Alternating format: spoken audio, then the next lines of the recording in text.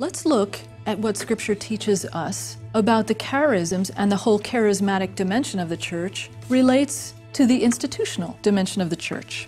God, in His wisdom, gave the church two complementary ways in which the Spirit makes her holy.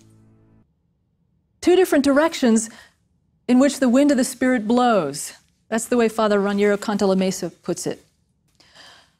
One is from above, through the channels established by Christ, the hierarchy of church leadership that we spoke about, the bishops, priests, and deacons, and through the Holy Father, the Bishop of Rome, through the sacraments, that order established by Christ. That's what we call the institutional dimension of the church. But the Holy Spirit also blows from below, so to speak, through every cell in the body of Christ, where He chooses, through the charisms He freely distributes, often in surprising and unexpected ways. The charisms and the charismatic dimension remind us that Christ the Lord is the head of the church, and that it is the Spirit who is the primary agent of evangelization. It's not our work. It's not something we decide to do. It's what the Lord is doing through us. So these two dimensions, the hierarchical and the charismatic, are complementary. Both are a work of the Spirit. The one through the established outlets of grace, and the other through the surprise outlets of grace. The living organism of the church is a combination of both of those. At Vatican Council II, as I mentioned, there was a recognition that the charismatic dimension had been neglected to some degree in theology and in pastoral practice for a long time. And that had led to a kind of inertia among the laity. The laity had become very passive. They began to see their role, actually, for several centuries, the laity had seen their role as primarily that of receiving from the clergy. Coming to the sacraments, receiving the grace they needed, and then going out and just living their lives. And Vatican II brought back to the forefront of the Church's consciousness that the charismatic dimension is essential to the life of the Church, and especially to lay people sharing in the mission of the Church. So in Lumen Gentium, the Constitution on the Church, Vatican II says, it is not only through the sacraments and the ministries of the Church that the Holy Spirit sanctifies and leads the people of God and enriches it with virtues. That's the hierarchical or institutional dimension. But allotting His gifts to everyone according as He wills, He distributes special graces among the faithful of every rank. That's the charismatic dimension. These charisms, whether they be the more outstanding or the more simple and widely diffused, are to be received with thanksgiving and consolation.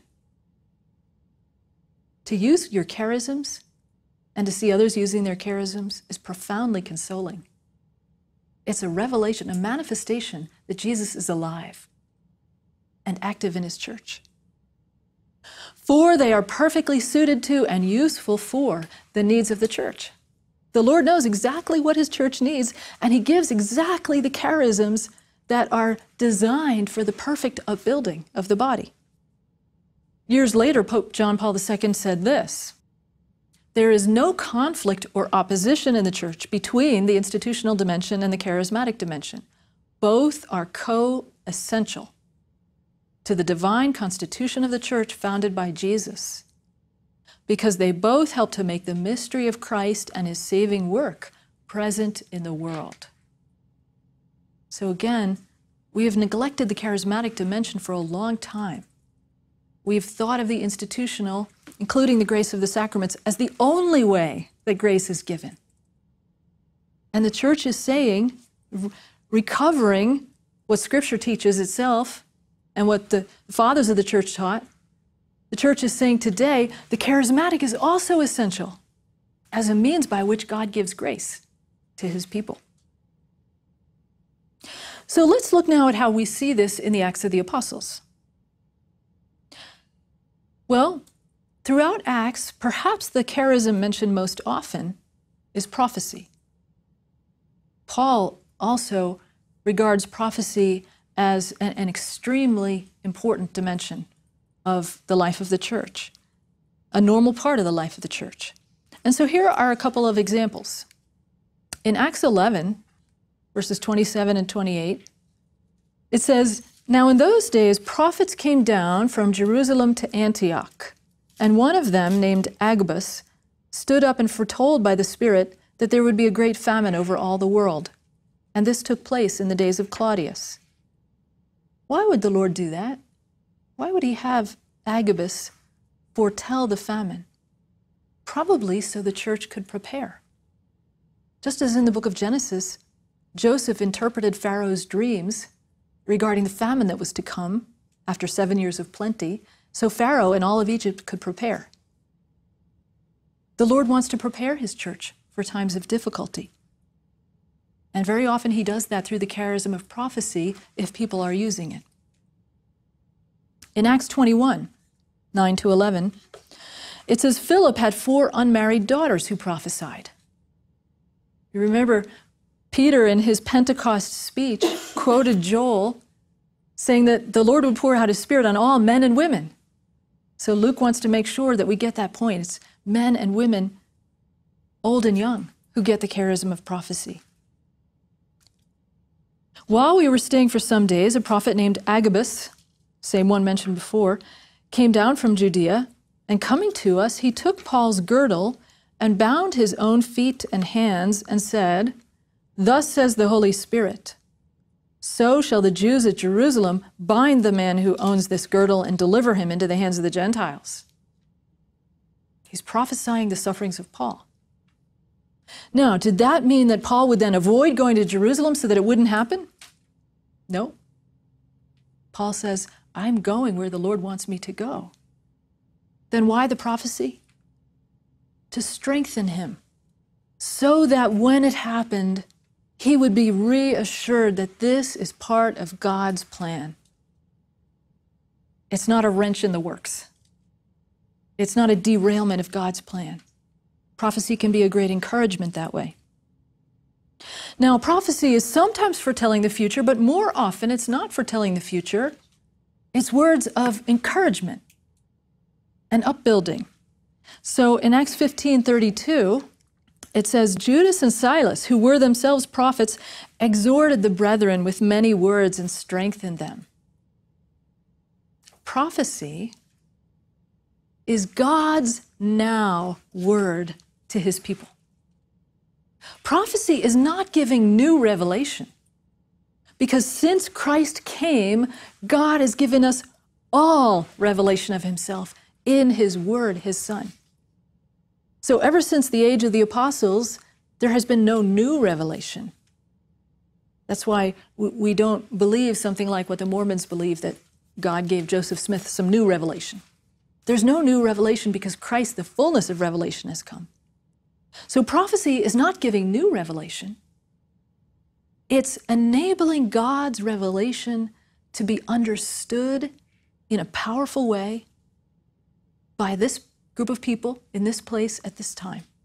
It's God's now word for building up the church. Paul speaks about the powerful ability of prophecy to strengthen and encourage in 1 Corinthians 14. We also see in Acts how through prophecy the Holy Spirit directs the church regarding where to go and what to do. Paul is famous for his 3 great missionary journeys.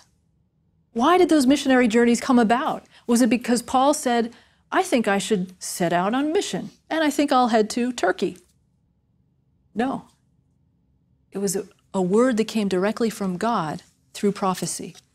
It says in Acts 13, "Now in the church at Antioch there were prophets and teachers while they were worshiping the Lord and fasting."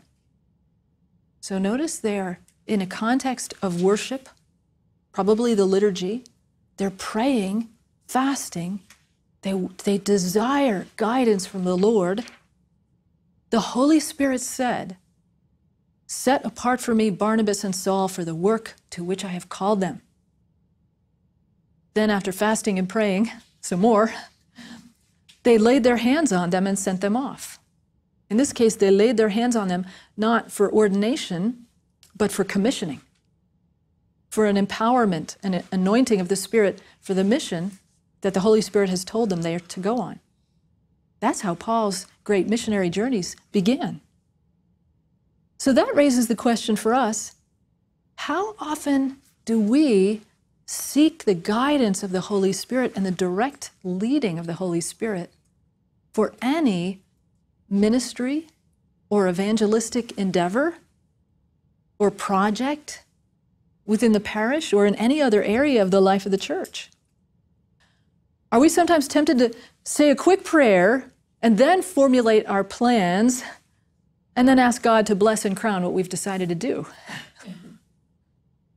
Or do we seek the Lord's initiative so that we are following what Jesus wants to do for the expansion of his kingdom? During Paul's journeys, he continues to follow the lead of the Spirit. In Acts 16, 6-10, it says, "They went through the region of Phrygia and Galatia, having been forbidden by the Holy Spirit to speak the word in Asia." Wow. The Holy Spirit forbids them to go into a certain region. How? Was it by a vision or an audible voice? Or, again, perhaps just a quiet inner prompting? Or perhaps some obstacles that they prayed about and they recognized, that's the Lord telling us not to go there. And when they came opposite Mysia, they attempted to go into Bithynia, but the Spirit of Jesus did not allow them. So passing by Mysia, they went down to Troas. So the Spirit hems them in. They can't go west to Asia, which is Western Turkey, or north to Mysia, so they go northwest to Troas. Paul is led by the Spirit every step of the way. And then a vision appeared to Paul in the night. A man of Macedonia, that's in Europe, was standing beseeching him and saying, "Come over to Macedonia and help us." And when he had seen the vision, immediately we sought to go on into Macedonia, concluding that God had called us to preach the gospel to them. What's the result?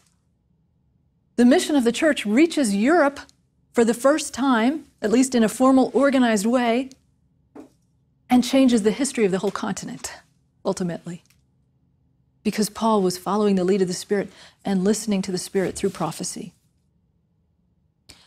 Now, it's also important to notice that although the disciples are following the lead of the Spirit, that doesn't mean they are independent of the leadership of the church. After each of his missions, Paul returns to his home church at Antioch, and usually to the mother church in Jerusalem as well. He reports on what he's done. He wants to ensure that he is fully in communion with the leadership of the church, that he's not out there doing his own thing. So Christians on mission, which is all of us, always have to stay connected to and submitted to the hierarchical leadership of the church. So we see here the interaction of the institutional and the charismatic throughout Acts. We see the charismatic in the Holy Spirit initiating all these different steps, these surprises of the Spirit, like Philip's mission to Samaria, the conversion of Cornelius, Paul's mission. And yet, each of them is discerned and approved by the apostolic leadership of the church. It's a beautiful interaction. So there's a distinction between these two, but not a dichotomy. In fact, every form of leadership is itself a charism. Those who are leaders, who are ordering the functioning, harmonious functioning of the charism, they themselves have to be submitted to the leading of the Holy Spirit.